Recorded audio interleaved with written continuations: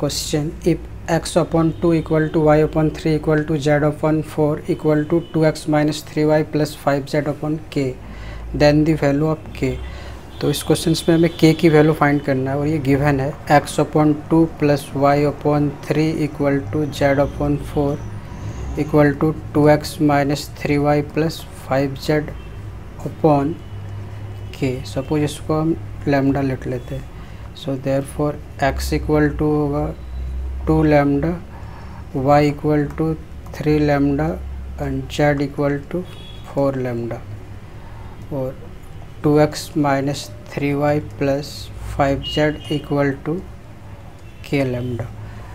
और इस x y z की वैल्यू हम इसमें पुट कर देंगे तो ये आएगा 2 into 2 lambda minus 3 into 3 lambda plus 5 into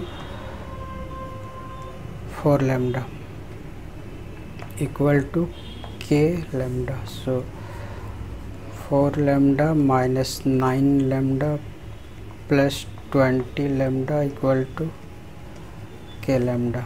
so 24 lambda minus 9 lambda equal to k lambda. So implies that 15 lambda equal to k lambda. So lambda से lambda cancel. So therefore k equal to 15. Answer.